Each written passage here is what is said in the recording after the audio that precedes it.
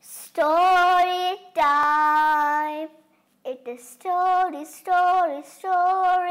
time. Yippee! It's time for a new story. Everyone's ready?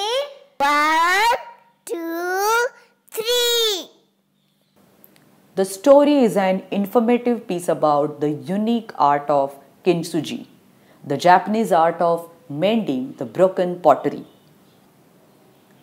Title of the story is Kintsugi, the Japanese art of mending.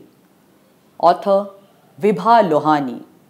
Illustrators Aman, Randhawa, PG Dinesh, Suvidha, Mistry and Vibha Lohani. This is a Pratham Books Story Weaver community publication. Crash! Tina, what have you done? It was a very costly pot. Amina, how was your day at school today? Abba asked. Not so good, Abba. My best friend Tina was upset. She broke a very costly pot in her father's shop by mistake. Oh, can't it be mended? How can anyone mend a broken pot, Abba? Amina was curious. Well, it is an art, my child, an ancient art, said Abba.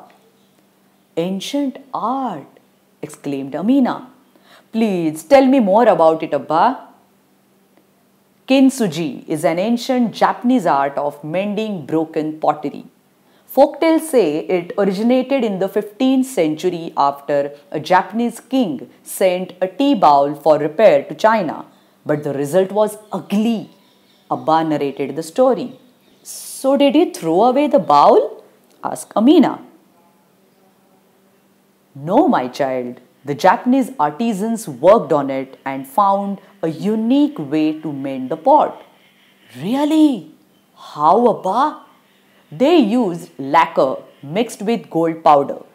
Not only was the pot repaired, but it looked beautiful too, replied Abba. This Japanese art is mostly used on ceramic ware. The philosophy is to encourage mending, and now artisans use different techniques and colors to do the same. Thank you, Abba, said Amina. Tomorrow I will tell Tina about Kintsugi. I am sure she will be happy to know that broken pots can be repaired. Oh, but don't go around breaking pots to repair them later, said Abba with a hearty laugh. Kintsugi, that is golden joinery, or you can say the golden repair. It follows the philosophy similar to an embracing of the flawed or imperfect things also, highlighting the cracks and repairs as simply an event in the life of an object rather than allowing its service to end at the time of its damage or breakage. Wow, that was fun, right? Do you want to hear more stories like this? Give me more! Then log on to www.books.com.